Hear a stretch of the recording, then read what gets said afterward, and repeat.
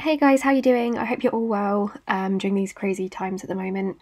I've come on here to talk about something really, really important, which is We Are Knitter's Mohair yarn. I'm using it at the moment to make my second Aosta slipover.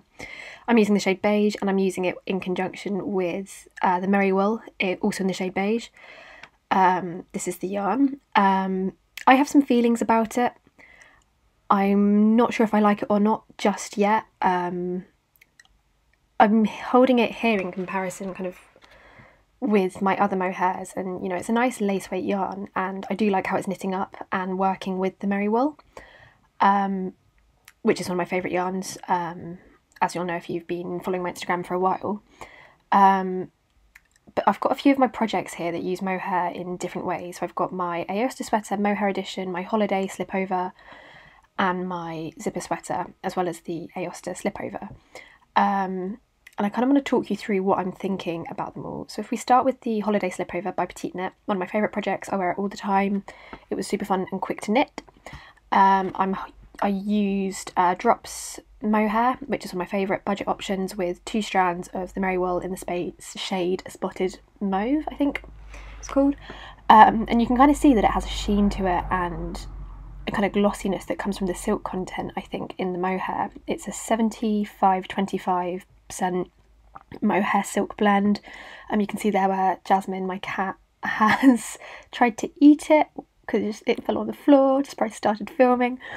But it's a lovely yarn. It's like £3.50 a skein, and I think is really good quality. You can see it's got a nice luster, and that matters. I'll come back to that. And then next up, this is my Aosta sweater mohair edition. I'm really pleased with how this has worked up. I've got one more sleeve to go, and then it's done. Some extra yarn came to finish it today, so I hope to get that finished in the next week or so and start the test very soon. But it's a knitting for olive. Mohair is my absolute favourite. It's gorgeous. I love the colours. I think the price is really reasonable for the quality. And again, it's 75%, 25% mohair silk, I'm pretty sure. This is it in the shade Dusty Petroleum Blue, which I used for my waffle sweater by Knitting for Olive as well. And then the colour I'm using for the Aosta sweater is Dusty Rose. But they're both lovely. I mean, this has been swatched a few times and frogged, so it's not looking its best, but you can see when it's knitted up, it's gorgeous. This is 3 strands of the mohair on 4mm and 5.5mm needles. But it's knitted up really nicely. It's got a lot of volume, and again, that sheen that I think is really important for mohair. If we look at some others in the range, this one is from Rico, and I got it at half price from Hobbycraft near me because it was really tangled with another skein, so I thought, yeah, why not? It's kind of an impulsive purchase, but I'm not quite sure what the composition is, but it was, I want to say it retails for about £7. I think, again, it's about a 75 blend of mohair and silk. Sorry, other way around. This colour's kind of crazy, so I don't quite know what to do with it, but I am looking forward to finding a use. But it's much more in line with these two. But you can see there it has got that same sheen and luster. And then we have Filcolana Tilia, which is the most recent mohair that I've tried. I'm using it to make the zipper sweater by Petite Knit, with the Filcolana Peruvian Highland wool. I got these from Knit, who's at Knitting Is My Rehab here on Instagram. And so far I'm loving them. Again, it has that beautiful like pearlescence, and I cannot tell you how amazing this fabric feels. Oh, I'm obsessed with it. I'm going to be making so much with this yarn combination, I think, in months and years to come. I really think it's great. But if we compare how that looks with the Aosta slipover, admittedly it's quite a different, yarn combination and knit, but can you see how matte it looks and slightly fluffy? It's not that I don't like the finish, it's that it's very different to normal mohair. And like if we hold the WAC mohair next to the other mohairs in my collection, because I'm a hoarder and I cannot stop buying yarn, you can see how different they are. Do you see how matte it looks?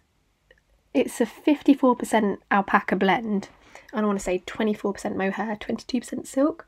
So it's still got quite a high silk content. But to me, it's much more of like a brushed alpaca style yarn, even though it is still lace weight, and it has that nice halo that you expect from mohair. but it behaves more like this yarn, which is from Hobbycraft, and it's a 90% acrylic, 10% wool, I think, blend. It was really cheap. I think they've discontinued it, but it's quite a nice yarn. But it's closer to that than any of the actual silk mohair blends. I mean, even compared to Weir Knitter's the Bling Bling yarn, which I'm a big fan of, I really, really like using this. Got it there in the shades grey and salmon. I don't know, it's just weird to me. It's very strange. These behave more like mohairs than the mohair used in combination with another yarn. It's really odd. I'd say you can't, they're not interchangeable, which I think is fine. Like, I can imagine the Weir Knitter's 2 of Wands sweater, for instance, from her latest collection with them, being really nice and working up nicely, but you can't achieve what you can achieve with regular mohair using Weir Knitter's Touch Me Mohair. And just move that out of the way. Do you see the difference? It's not just that the stitch is different, if I can get the light to adjust properly.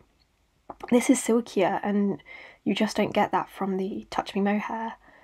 I don't know. Have you tried it? Have you found that it's a strange yarn too? Am I being really picky? Because I feel like I have tried a lot of different mohairs at this point, and I do kind of like to think that I know what I'm talking about. But I don't know, it's just weird. I think I like using it. I can't see myself rushing to use it again, especially for £19. I mean, the yardage is great, but £19 is a lot. I don't know if it would be better just by itself. I've also heard that it can affect your tension a bit. I don't know. Let me know what you think, and thanks for listening.